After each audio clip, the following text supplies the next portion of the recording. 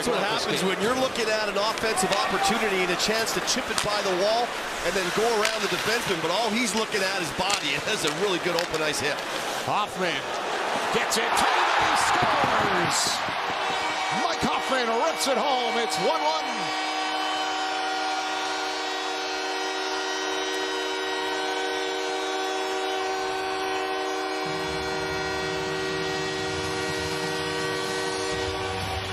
Montreal's had about, you go back to the Matheson chance where he just kind of fumbled it at the net. Montreal's had about 3 or 4 really quality scoring chances. And what Hoffman does here, he's going to shoot it, and then he realizes there's more ice to take. Matheson drives up the ice, such a great skater, drops it to Hoffman. He takes the ice that's available to him. He keeps walking in and walking in. He has top of circle velocity on his shot. He can beat you from up there, and he walks right in and just blows it right by Merzlikins.